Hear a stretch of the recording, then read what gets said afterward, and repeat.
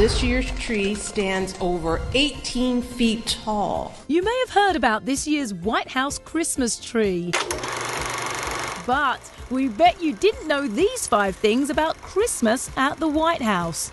At number 1, President Benjamin Harrison brought the first Christmas tree to the White House in 1889. The toys around the tree were for his grandkids. At number 2, we the people cannot turn back. President Teddy Roosevelt was a staunch conservationist who opposed the idea of chopping down a tree as a Christmas decoration. But his son Archie did it anyway, decorating a small tree and hiding it in a closet. Roosevelt eventually lifted the ban because he was as cuddly as a teddy bear. At number 3, First Lady Jackie Kennedy began the tradition of theming Christmases at the White House. She started in 1961 by decorating the tree with toys, birds and angels, inspired by the Nutcracker Suite.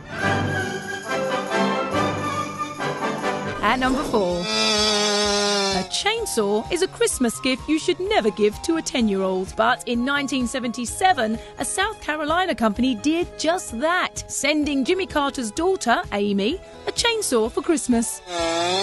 A White House spokeswoman later clarified, saying, "I think Amy might have said train set, not chainsaw."